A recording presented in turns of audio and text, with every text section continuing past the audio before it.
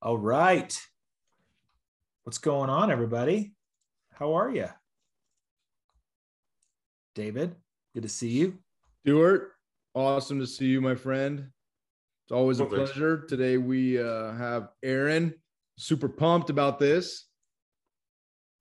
Oh, I'm glad to be on. Thanks for inviting me, guys.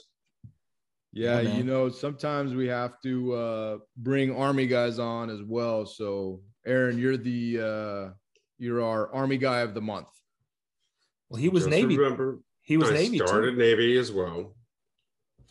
That's right. That's right. Well, then I'll just shut up now. I'm done. My part of this is done. Stu, enjoy your interview. Aaron.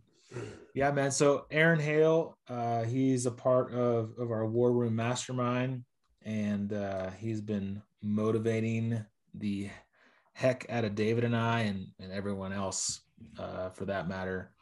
Aaron, we're excited about digging into your story and just learning about who you are and all the things that you're up to, because I know you're doing a lot.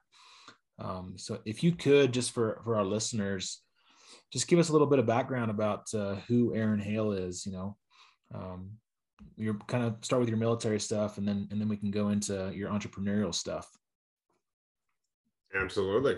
I tell people I kind of grew up as the all-American slacker.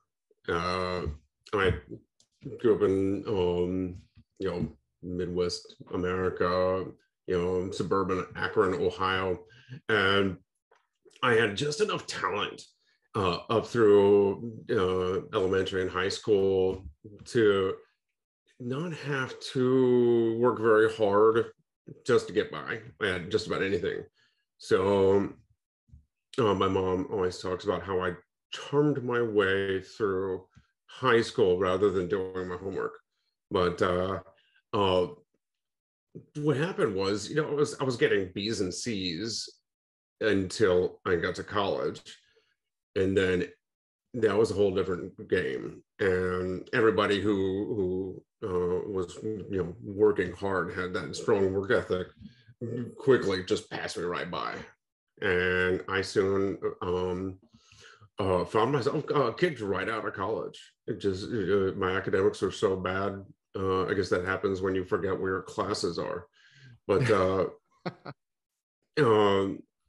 Nice. it was one of those terrible pivot moments. The realization that I've got to change who I am drastically, and it really was a reflection time.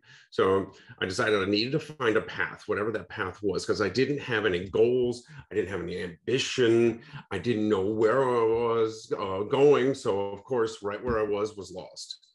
And in fact, most of my life, up until a month before enlisting in the Navy, I absolutely knew I'd never be in the military. So but what happened was that I cooking was always a passion. I could cook since I could reach over the counter. I was interested in cooking. My whole family's got this artistic streak, very creative. My mom and my brother are terrific sketch and paint artists. My creative gene led me into the kitchen.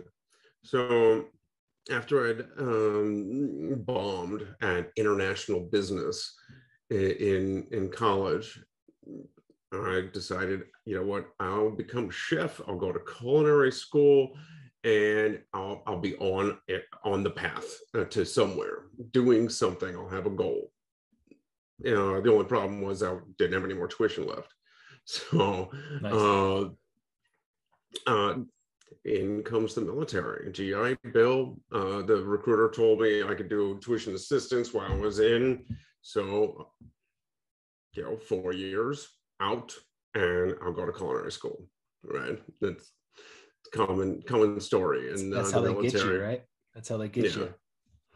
Well, that's I mean, what happened was right as soon as I got into basic training, they gave me the leadership role.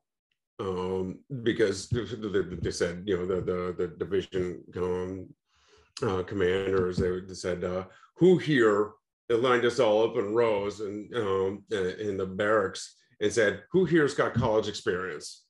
So I raised my hand. I mean, it was not a very good experience, but I had some. Only one other guy raised his hand. So guess what? Number one and number two. That was it. So he said, what's your rate going to be? And I chose MS. It would be mess management specialist, which would become CS, culinary specialist, because I wanted to be a cook. Why not be a cook in the Navy and get the OJT and all that? Anyways, I was given these before I was ready, because I definitely wasn't ready to be a leader in the military, in the Navy. They made me a leader, and I had to grow into the position.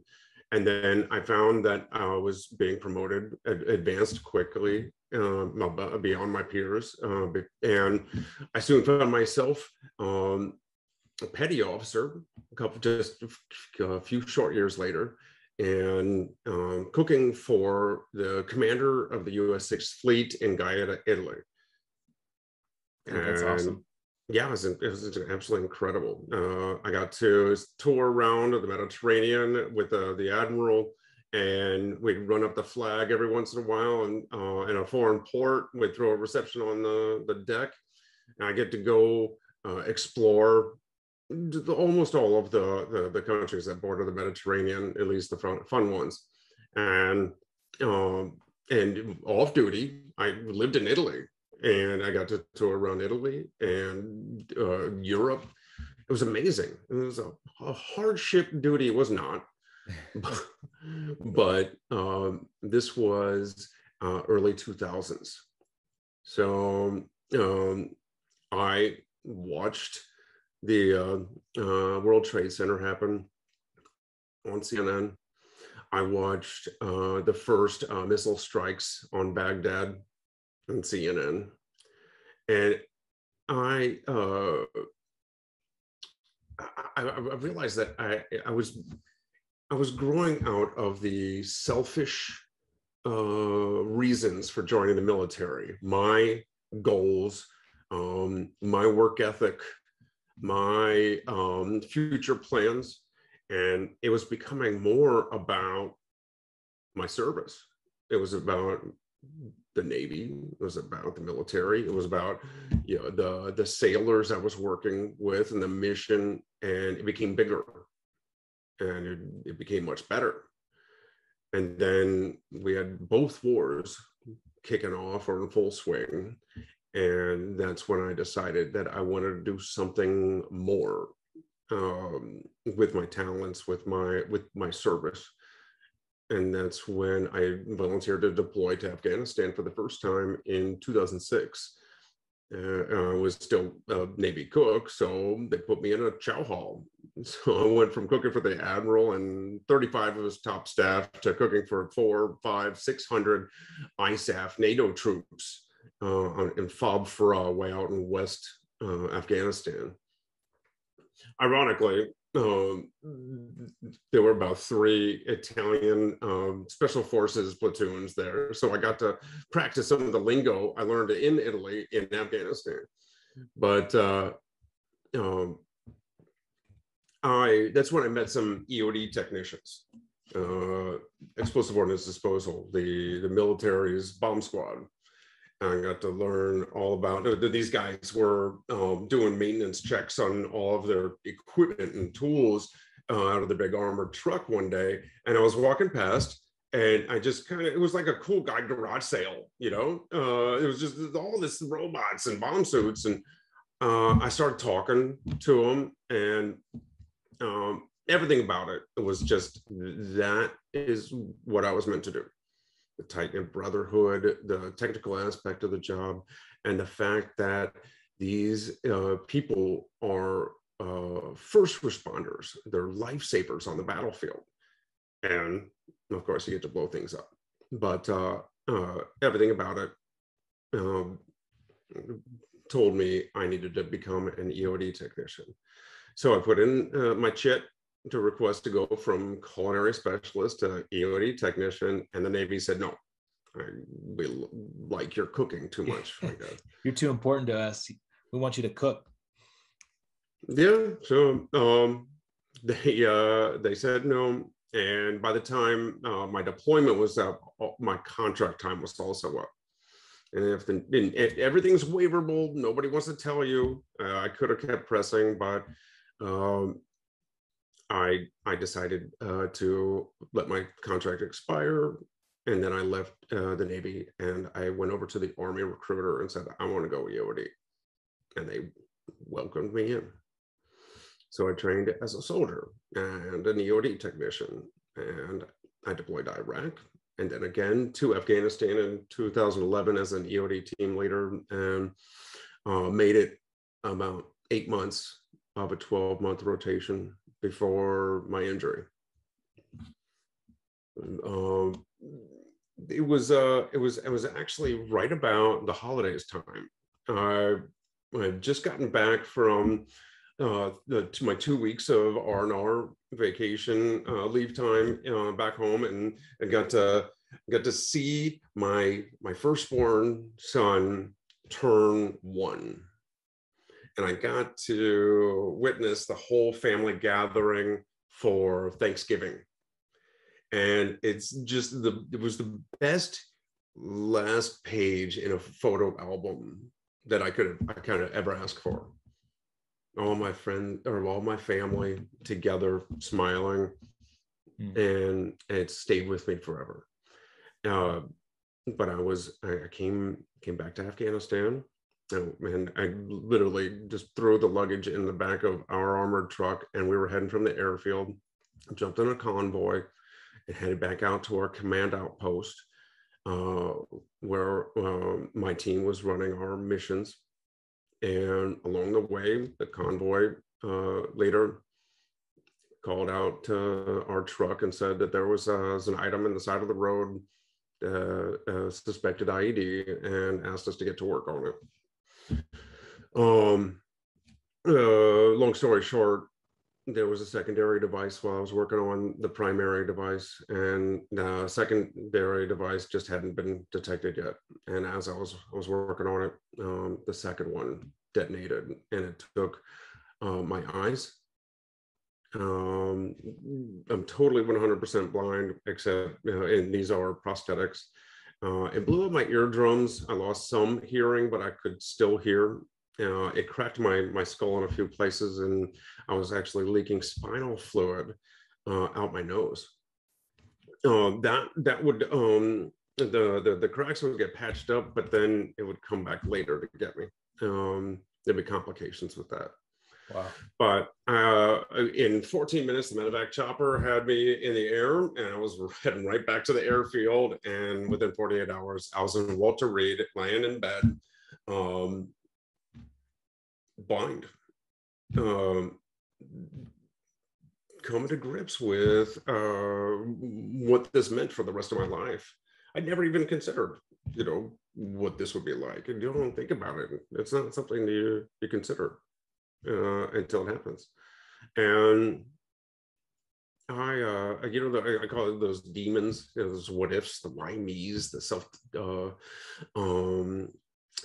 depression type things. It started coming in, and it was my fellow service members, the fellow warriors, that first picked me up. I have an incredible support system with my family, and the training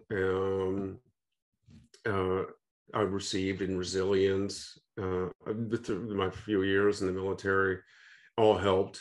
But it was the fact that I was in Walter Reed, and there were injured warriors up and down the halls, and the fact that all of them were fighting their own battle. And I realized that with all this around me, that my life doesn't belong to just me. I'm a stakeholder in my life, but I wear all these hats. I'm a father, I'm a son, husband, brother, and I'm a fellow warrior, you know, I'm a soldier, and I need to fight for them. I can't quit. And quitting never became an option. It just wasn't part of the cards. So I decided if I was going to be a blind person, I was going to be the best darn blind person I could be. So I started learning how to use these accessible tools and techniques and things, and learn how to use the cane. And as soon as I could get the phone to work with the text to speech, I was doing searches on the internet for blind plus, you know, you name the keyword: work, learn, study, read, go outside, you know, mountains, rivers, bike, run. A few names kept popping up. One was Eric Weinmayer. He's the first blind person to climb Mount Everest. And I found him, I sought him out, and I climbed a mountain with him. And then there was Lonnie Bedwell, the first blind person to kayak the entire Grand Canyon in a solo boat. I sought him out, and I went kayaking with him.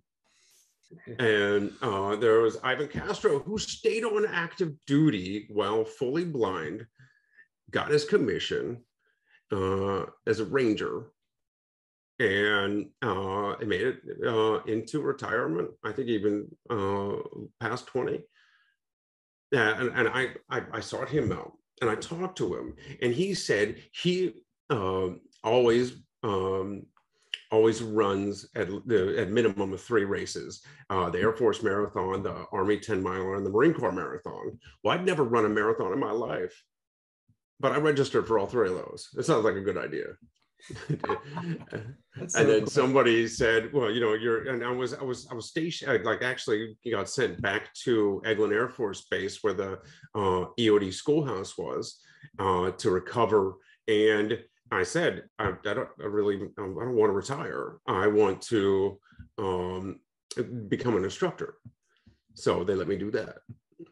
And while instructing, I'm talking to these guys, I'm going on these adventures.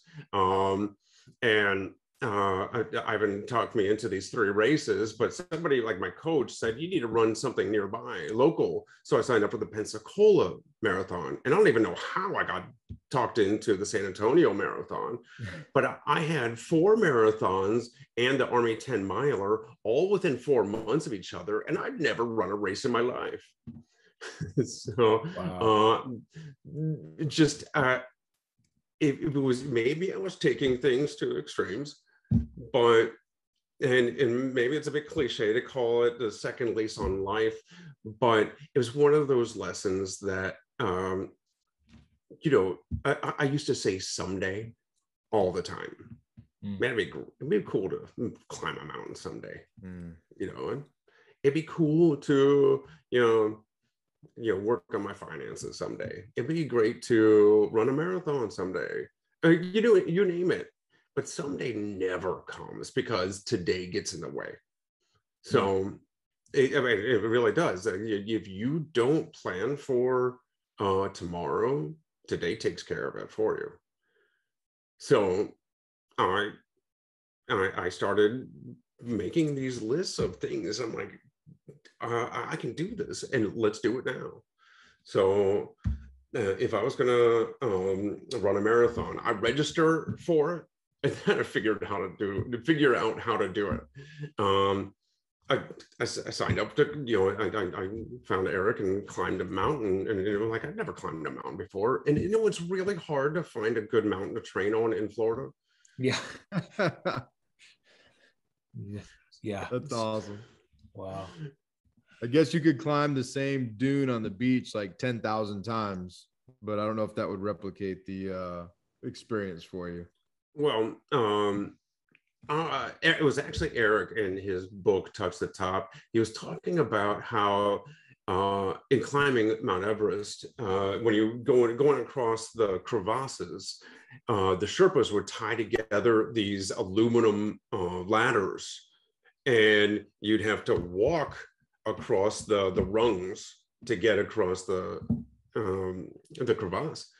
And being blind, that's like can you imagine something more scary or dangerous than trying to do that? No. So he and his guide, Jeff, set up cinder blocks in the backyard and strung ladders and practice in the backyard.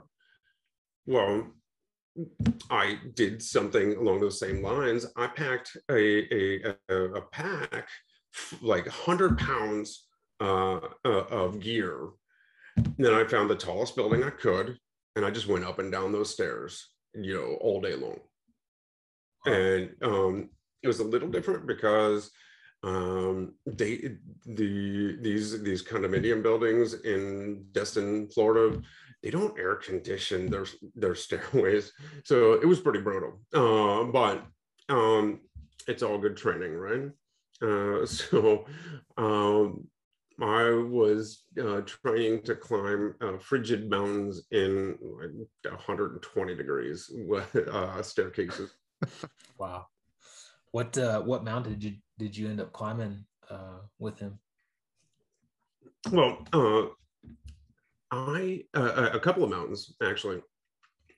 On the 10th anniversary of Eric's ascent of Mount Everest, he wanted to commemorate it by taking a team of all wounded veterans up the sister summit, La Mache, and he called it Soldiers of Summits, and that became a program. And I was on the third iteration in 2013. I joined the Soldiers of Summits 2013 Peruvian Andes trip. And we went to, we climbed an 18,000 foot peak in the Andes. Wow. So in preparation for that, we flew out to, I flew out to Colorado, joined the team, and we do some practice mountains. So we got a couple 14ers in also. Wow. Dude, that's awesome, man. There's probably 95% of Americans, that don't even climb a mountain here in the United States that can see, right? And you're going and doing this stuff. Like, I'm curious, what kind of, do you just like hear something, hear something, read about something that like piques your interest, and then you're like, I'm going to go do that, and then decide to go, challenge yourself and go do it? Like, how do you get these, like, where do these ideas come from to, go and challenge yourself to do something? Part of it is a intense fear of being swallowed up by my couch.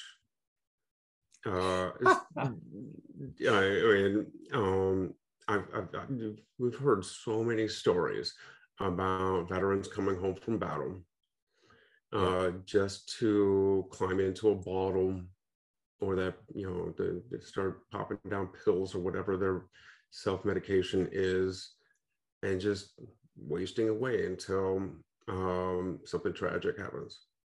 Yeah. And that terrified me. And like I said, I've got this incredible support system. I've got an awesome family, and I'm not built that way. So the other thing is that each achievement, it releases the endorphins, the dopamine, the oxytocin, all that awesome stuff. Yeah. Every achievement builds momentum and is addictive. So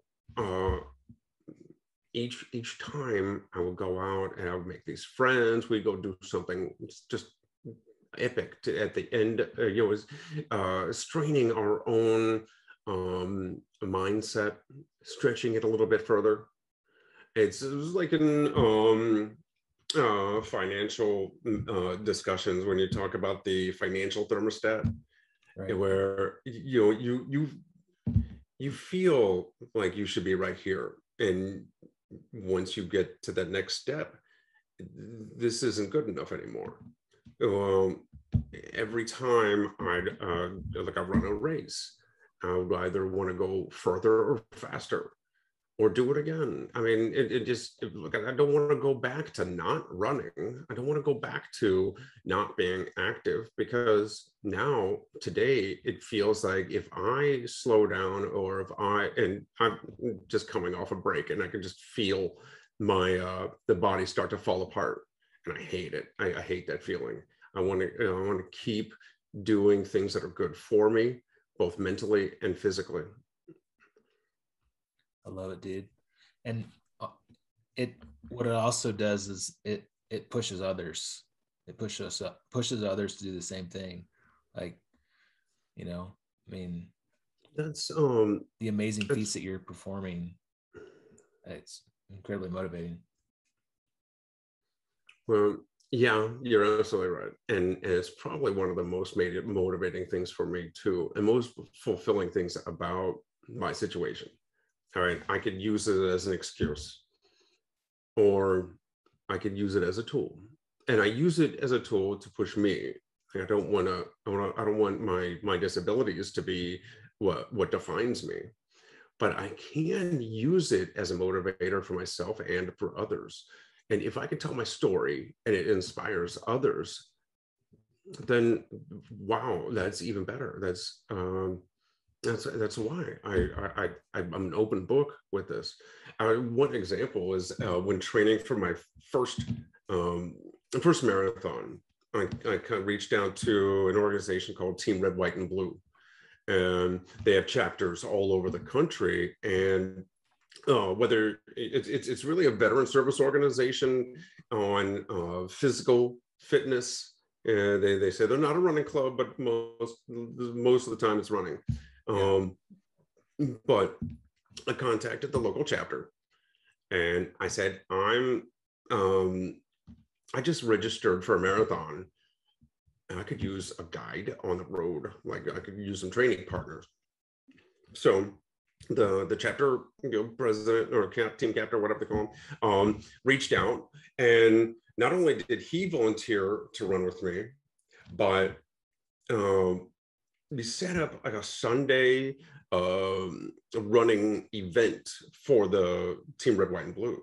So anybody who wanted to come out, you could run as fast or as far as you wanted to, but it would just be an event. You'd go, and I had a training schedule, so we would run as far as I was supposed to. But we had like a vehicle with refreshments going along the course, and we would just run.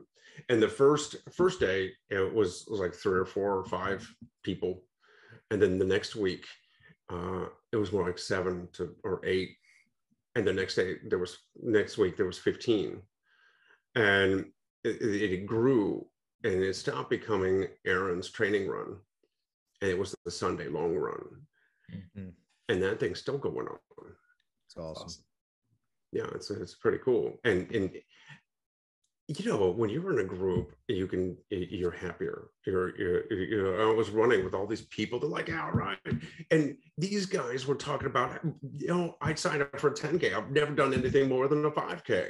And that inspires me, because these guys, they're pushing their limits too. These folks running with me. And I mean, that's community right there. And I love that feeling. Yeah, I think one of the things that really stuck with me as you're talking to is the, you mentioned you didn't have a lot of drive or goals, go to college, you faced adversity by failing out. So then you're like, well, you know what? I'm going to just join the military and go do this other thing. And as you're in the military, you face some setbacks, and it drives you to do the next step, go do EOD, which is, anybody who's been in the military, or even if you haven't, EOD is a step above. At least in the Navy, it's and very similar in the Army, but it's a step above everybody else, and just right, you're approaching like Navy SEAL level training and that type of, a lot of times you guys train together, and so it's, for us, special ops, and you do that, and you face significant life adversity, and then you do what I love is you started to do these things that we all can do, but that the evil of someday just it stops that progression. It doesn't let you achieve your highest potential. And I'm kind of curious, do you think you would be doing these things and living this rich, fulfilled life and achieving such huge accomplishments if you didn't face such huge adversity? No, I don't know if I'd ever realized even part of my potential, because I was a procrastinator. I was pretty lazy, actually. I did okay getting by, but like I said, there wasn't that ambition until I was put in a place where I had to. I was in that place of discomfort, and I found out that we never know what we're capable of until we're put into a place where we need to find out. So I was forced to push beyond. I was forced out of my comfort zone. I was put in a pitch black world and had to learn how to do everything. So everything became a little bit more effort, and then some things became a little bit less effort than I thought they were. Or I mean, before my service, before the military, just lacing up my shoes and going out did not, that was beyond my comfort. That was even range of thought, but then I joined the military, and it was very uncomfortable at the beginning. But I found out that I did like running in the military. I didn't exactly lace up in my civvies very often, but the Army and the Navy kept me pretty fit. And then I went to another level of discomfort, and sometimes it's out of my control. But I found that I can control the discomfort by introducing myself to new experiences, and it's even more rewarding. And by introducing myself to the level of discomfort, it's like building resilience towards the unknown obstacles that come up.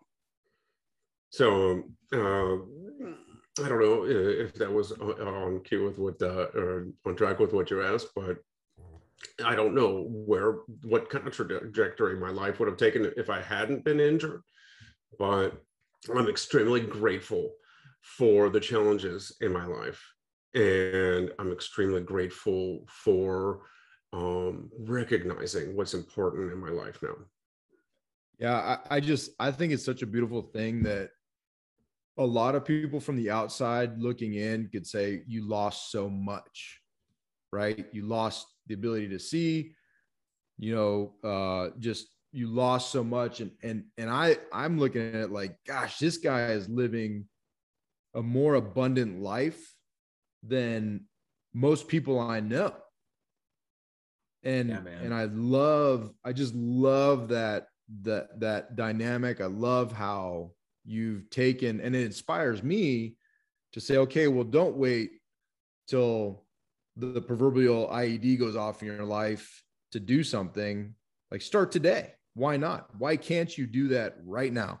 And so I love it, man. It's not even just the element of working out and running and climbing mountains. It's taking full advantage of the gift of the present, the gift of today, and maximizing in every way, whether as a dad, as a friend, as a husband, as a sailor, whatever that is, and to do something, and just never to have someday enter our vernacular at all. And I think that's what's inspiring to me about it. I freaking love it, dude. You got me fired up. I'm about to go PT right now and go find my kids and give them a hug. That reminds me of somebody asked me once, you don't have any eyes. How can you be so happy? I said, you have your eyes. How can you be so miserable? Oh, snap. Great answer. But the truth is that, who was it? General Mattis in Call Sign Chaos. He said things being hard in the Marines, things being hard was never a good excuse for mission failure.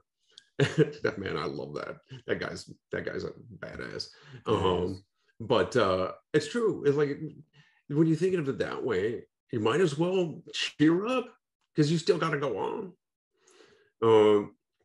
I liken it to the EOD team, and at least in the Army, we roll as a three-person unit, right? And we get this big old shipping container full of tools, like the bomb suits and the robots and all that kind of stuff, hazmat gear and all sorts of crazy things to combat everything from bullets to nuclear weapons. I mean, that's everything. Everything is in our wheelhouse that goes boom.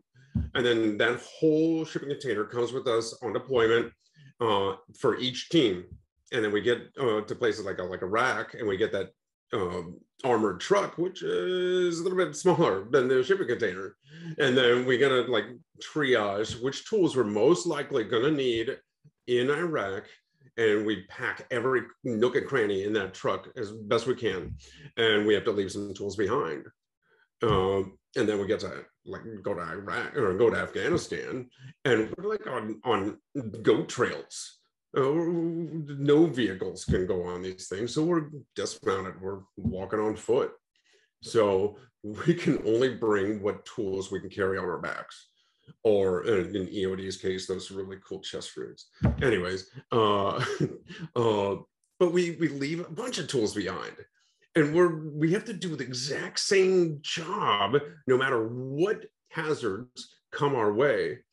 But all we're left with usually is like a spool of rope, a carabiner, maybe a knife, a couple bear charges of C4, and then our water and our food. And the only other tool left to us is our imagination and the imagination of our team. But we still have a job to perform. Can't worry about the tools we're left behind. We gotta use what we have at hand, and the mission has to continue, cannot fail. So I took that philosophy, that mindset, and I just applied it to everything in my life. No matter what, I can't worry about the tools I left behind. It's gone. But I still have my responsibilities, my roles. I still have a life to live, and I'm gonna do everything I can to make it a successful mission, a successful life. And I love that so much. Let's talk about, so you've done all these amazing like physical feats. Let's talk about your entrepreneurial world. I mean, you're in our mastermind group, so you're doing real estate investing, you're running businesses, you're cooking, you're on the Rachel Ray show, you're all over Instagram and have like thousands of followers.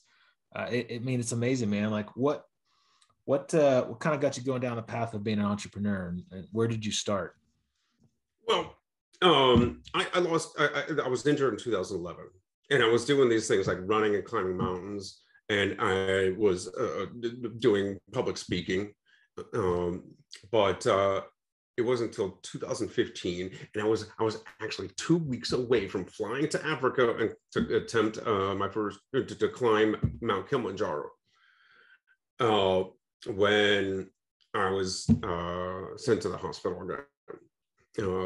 That the crack in my skull either reopened or never been fully patched, and I had a slow leak, but a path out is also a path in, and bacterial meningitis crept in, and it was like it was trying to eat my brain. I mean, it was the most excruciating thing I've ever experienced, and I've been blown up before.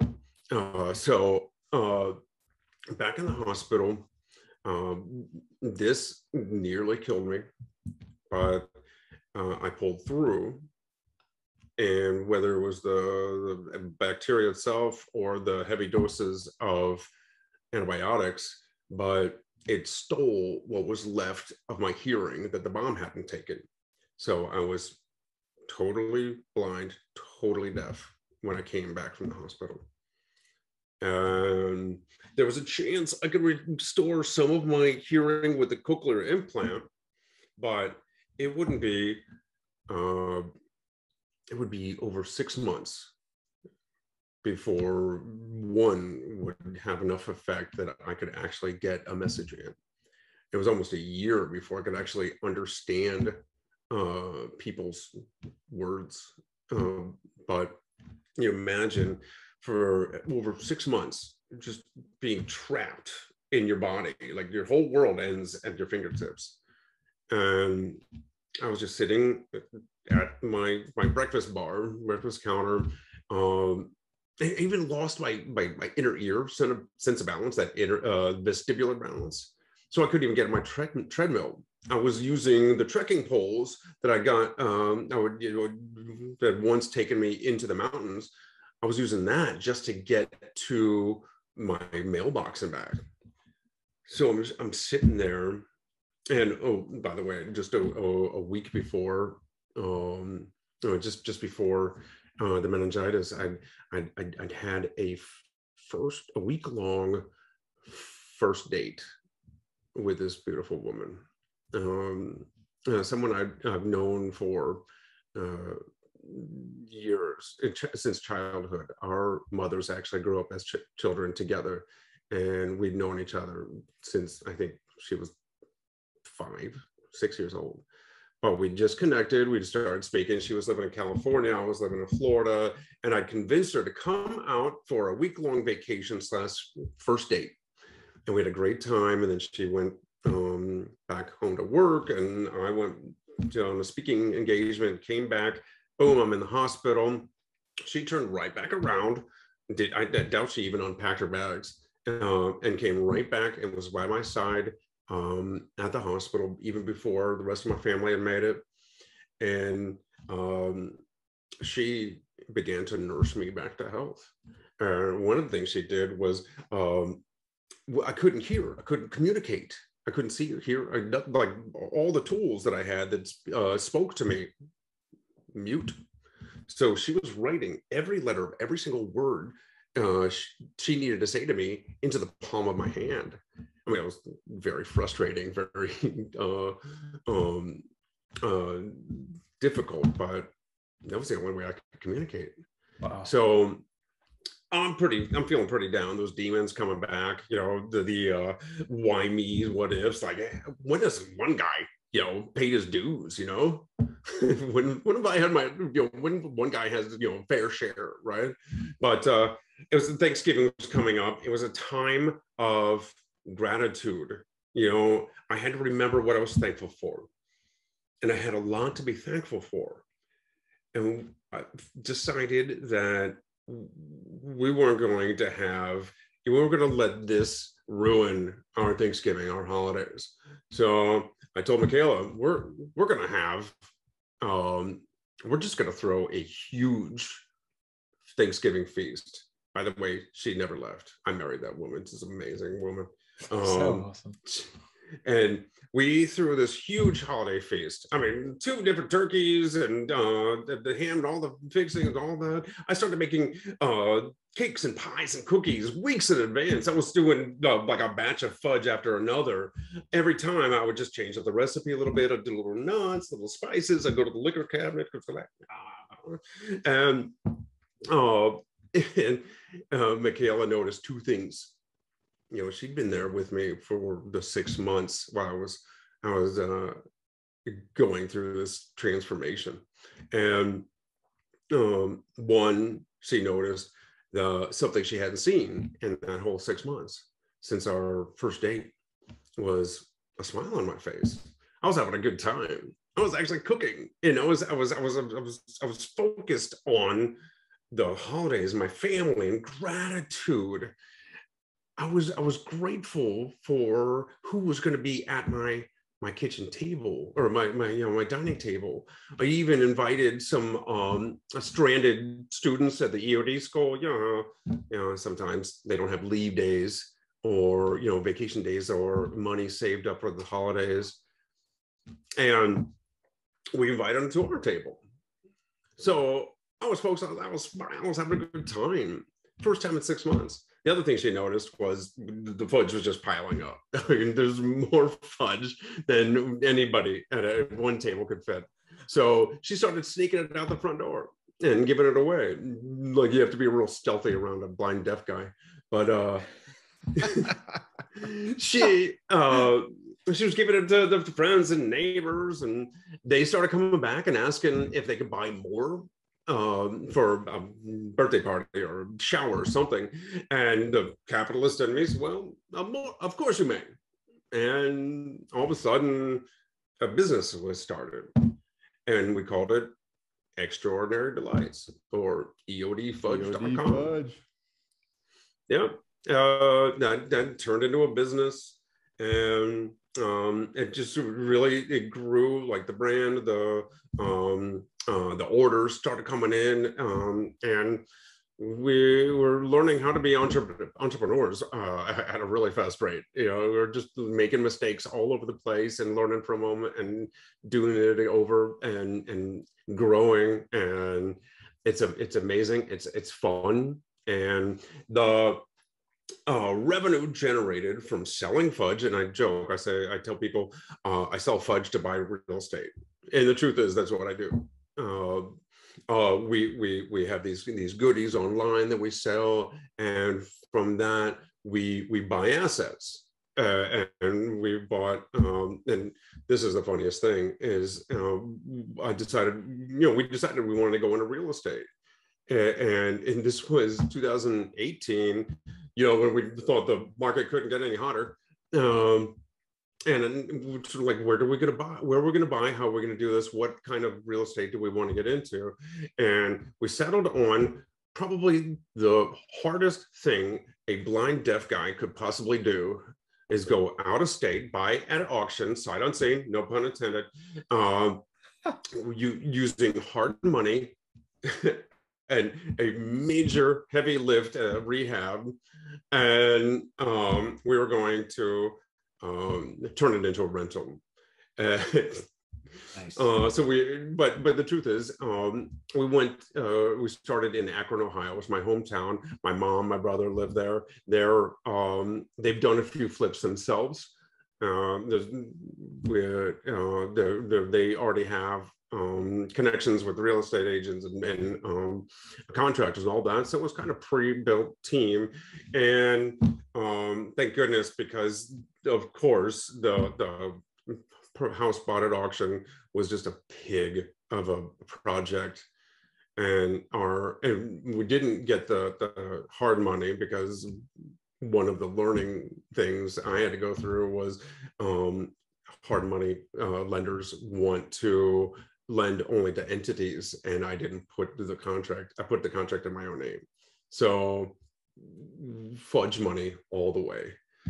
And it didn't go all the way, so we had to find a private lender along the way to help us finish the project, which is new also. Anyways, it worked out really well. All of our estimates were low. The real estate market and real estate in general is very forgiving, and it exceeded our expectations, though it was a nail biter the whole way.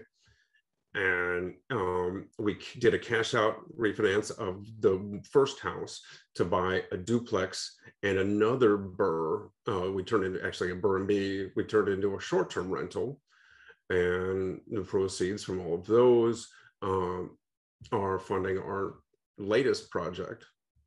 And we became limited partners on a 52-unit apartment building in Fayetteville, North Carolina. Now, my wife is a licensed agent here in the Florida Panhandle, and I just partnered with another wounded veteran, a Navy buddy from my first deployment to Afghanistan as a cook, and he and I are doing wholesaling in the Pensacola area. Wow, dude! I don't really think you've done enough, man. Yeah. I think you need to start getting some more stuff on your plate. Don't you have like 100,000 Instagram followers watching you do what is it called? Cooking blind? Oh yeah. No, that was actually that was kind of one of those quarantine projects. Yeah, you did the sourdough starter, and let's get on TikTok. So Michaela, my wife now, And I failed to, mention one of the best parts is that Michaela and I got married. We now have 3 boys, and including identical twin toddlers that are 2.5 years old, because, why should I be the only one that's confused? Why not? Yeah. And, Michaela one day, I think it was Memorial Day 2020, just takes her phone, puts it in front of my face and says, start talking about Memorial Day. And then every day after that, we'd put out a video. And sometimes it was me talking about my experience as a blind person. Sometimes it was a cooking demonstration. And then it kind of turned into this Aaron Hale's Cooking Without Looking show. And we do we just do kitchen hacks and recipes and all that kind of stuff. And it's been a lot of fun. And that, we have somewhere around 140,000 followers now. And somehow we got the attention of Rachel Ray. And for Veterans Day this year, I was invited onto the show. We were invited onto the show. Yeah, that's so cool, man. Yeah, that's rad. That is phenomenal. I love that. I love that. And to think, if you hadn't been blown up, potentially none of this would have happened. Probably earning mediocre wages and probably a pretty thick around the waist. Yeah. Wow. And that is that's incredible. It is an incredible story, and it's I think my favorite part of it is not from the aspect of everything you've overcome, which is significant and that's huge, and it's an amazing story, but it's just the unrelenting desire to continue to keep pushing. And you face adversity and you just keep pushing through it. You're encouraging others, you invest in others, you're very free with your time as well. You and I have been on a call recently, just to chit chat. And I just love how giving you are of opportunities for others to learn from you, and to you invest in other people so much and so well. It's just a huge encouragement, and I think that's probably my favorite part about it is despite what others may see as potential speed bumps, man, you just fly right over it, and you encourage others to be the best version of themselves, and I think that's pretty rad. I appreciate that. And, something I learned probably, those first days, right, in Walter Reed, is that I do not have a monopoly on bad days or on pain or hardship.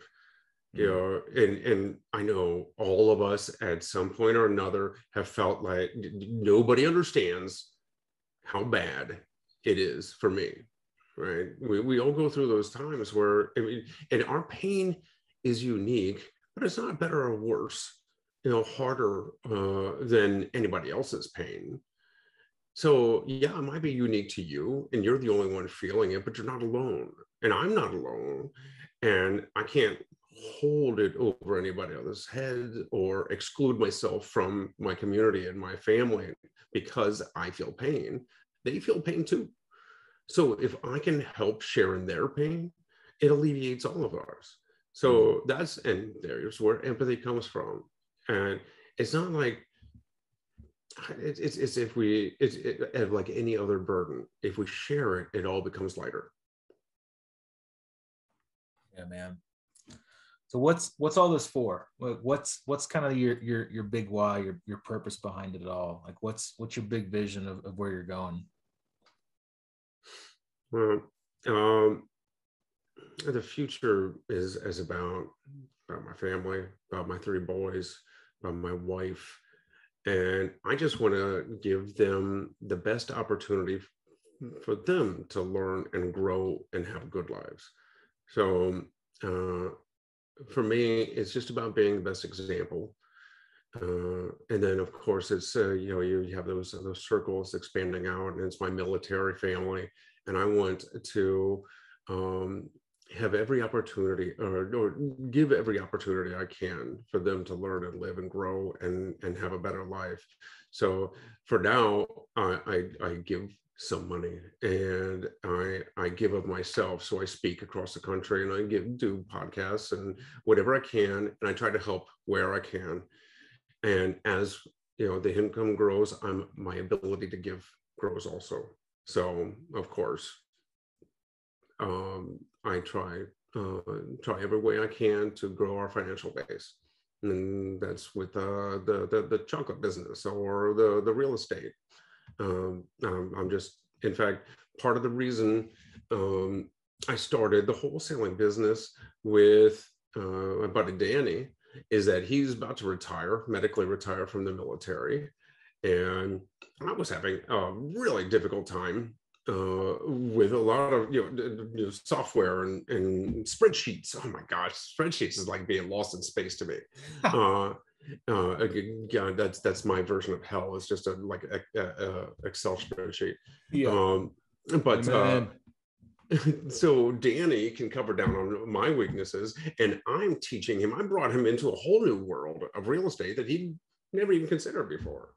I don't know if he had a plan after retirement, but he's a single dad with 2 awesome kids. And I wanted to show him, I expanded his mindset. I opened the window, I opened up the door for him and showed him this whole nother realm. And I feel that makes me proud. That makes me feel more fulfilled that I showed him that there's opportunity out there. I mean, he's got to work.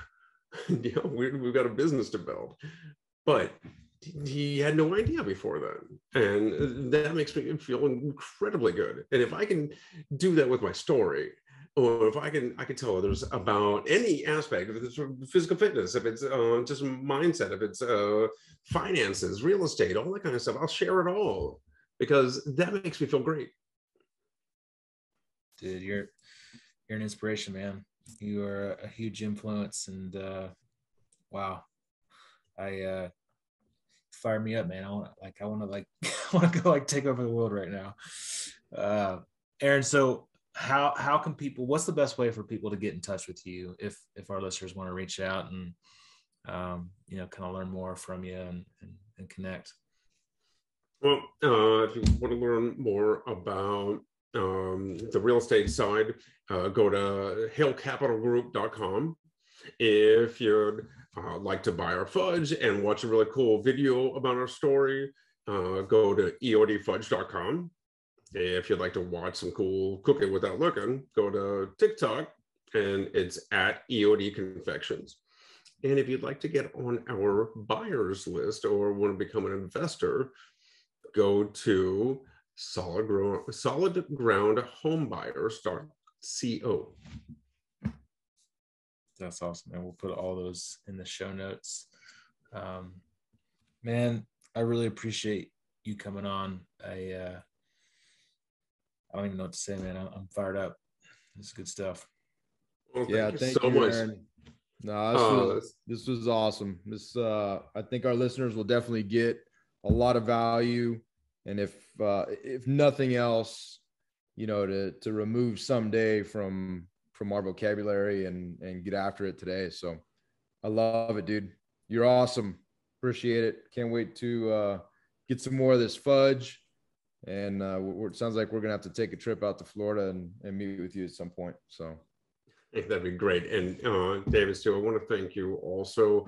Part of the reason, a lot of the reason I'm able to do this is because I'm a member of the War Room Mastermind. And I get to, rub elbows virtually with some guys that are doing many people that are doing some amazing things and that are expanding my mind and what I can do. And I really appreciate you building that forum. Yeah, man. Well, it's amazing to have you. Well, guys and gals, so I will attest the fudge is amazing. Yep. David and I have crushed it many of times. We've sent it to our team all in Milwaukee, Wisconsin, and they're crushing it. So go get that for sure. Like buy it for the holidays. Get it before the new year, and then you can kind of like reset yourself to not eat some fudge, at the beginning of the year for your new goals. But and then, hey, obviously, huge inspiration. Go reach out to him, get on his buyers list, connect with him about all the real estate stuff he's doing. Yeah, this is good. David, you got anything else? No, it's been great. Super love talking to you as always, and just super excited for what you can do in the future as you continue to grow and expand your influence, and just happy to be a part of your network and to consider you a friend, and hey man, fire it up. No more some days. Let's crush it. Get some. No more some days. All right, ladies and gents, go share this podcast. I know it motivated you, so go tell others about it. Reach out to Aaron, and most importantly, go fill that storehouse. Make it a great day, friends. Today, every day. Peace. Not someday. Today. Not someday. Today. See ya.